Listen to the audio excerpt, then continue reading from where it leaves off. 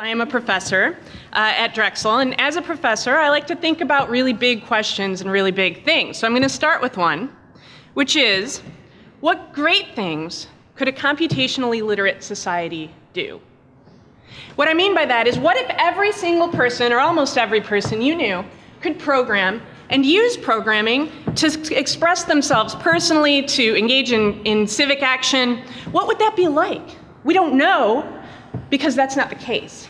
And in fact, before people could read and write, we didn't know what a literate society could do. And it turns out really great things. So in my research group, we try to develop tools that help spread computation. So where do we start? Traditional literacy starts when you're very young. You're surrounded by books, stories, words that are built, universes that are built with words and images.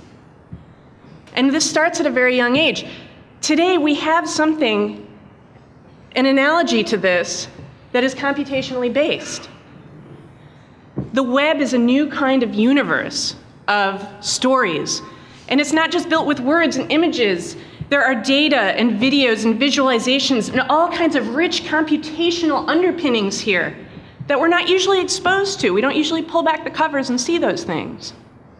All right, so my research group wanted to enable people to build beautiful things and expose them to some of how that works. And that's what I'm going to tell you about today. So our goals for this new tool were actually to target storytelling and digital journalism.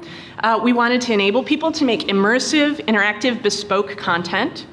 And we wanted this tool to be an on-ramp for computational skills. So when you encounter programming later, maybe you'd be a little bit better prepared. So our design principles were to make code make sense. We want to expose people to a little bit of HTML, a little bit of CSS. We don't want to get in the way, so we want to embed tools in existing workflows and ecosystems. And we wanted, to support composition, help people make beautiful things on the web, not just computational things.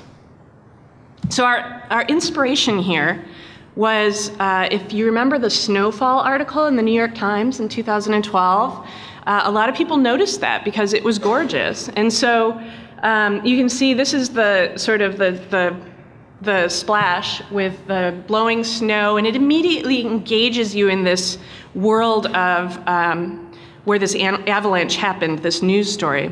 And if you look at the whole article, this isn't actually the whole article, it's kind of condensed a little bit, but you can see that, you can't see it so well in a static image, but as you were scrolling through, these images were responsive, the videos were responsive, and you can imagine that this is a very complex kind of article to put together for someone who's a beginner or who hasn't got a whole lot of background in web development.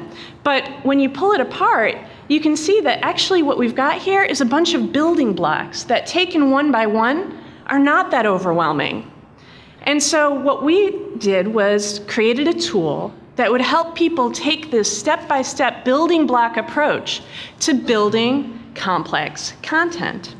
And that's where Snowball comes in. And so I'm going to show you a fairly brief demonstration, like 90 seconds or something like that, of just a couple of things that Snowball can do. And of course, please do go and try it out on your own. So this is your standard WordPress installation. You'll see that on the left it has, is my video going? Let's see. Ah, there we go, okay.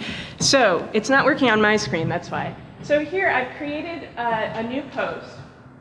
Welcome to Saturday morning, and by the way, congratulations on being here, I wasn't sure. So we scroll down, we see we've got all these building blocks that we can use. These are our basic ones. There are also social media. We've got some different kinds of data, visualizations that can be embedded. I can't see very well, so I'm not sure what I'm clicking on over there. But we've got a splash screen. We added a splash block. It's pre-populated with the name of the post. I'm selecting a background image. I'm sorry, yeah, I am selecting a background image. My text no longer can show up, so I turn it white. And so you can see that there are some very basic kinds of design features that you can use. As you are building, here's a text block. you're going to be able to dive into that code, the underlying code, the CSS window down there. I'm typing in to turn the text a different color. I've turned it teal. I can also go back and turn it red, and I immediately see the feedback. So if the tool doesn't give you the ability to express something the way you want to, you can go in there and start monkeying with it. But you can also do something straight out of the box. So the hope is that this gives people the right hooks to start developing more computationally intensive posts. Okay, so here is a nice little data presentation in a choropleth. This is the Pikachu population. Everyone knows that Pennsylvania hunted Pikachu nearly to extinction. So we lower that, and you'll see up in the map that Pennsylvania, now the population, is represented by a lighter color. So you can kind of play with these data visualizations, integrate them into your posts.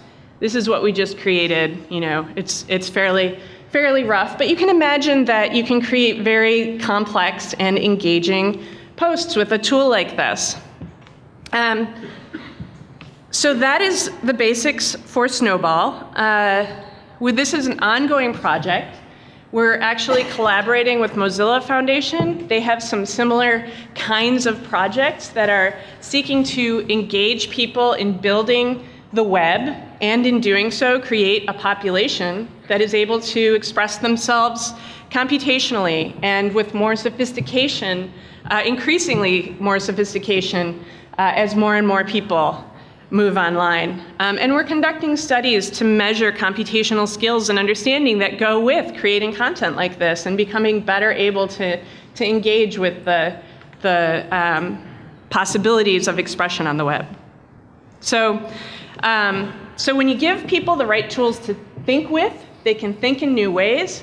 And I just want to encourage everyone in this room, because I think we're all designers and technologists, as we develop the platforms that enable people to connect and communicate, we're building the platforms on which they are doing really important human things.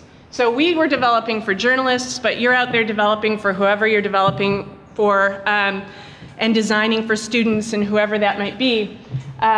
So think about the fact that your tools are enabling them to think in new and different ways. And it brings a new perspective to the kind of work that you're already doing. I can almost guarantee it. So that's only 8 minutes, but I'm going to leave you for at least a moment with the contact information for my research group and give specific call out to Tom Park, who's sitting right up here. He's the developer of Snowball and the project lead. And we had some wonderful Drexel students, Sakrit and Brian, who also worked on this. So please feel free to contact us in the future if you have any questions. And I'm going to go ahead and switch this over for our next presenter.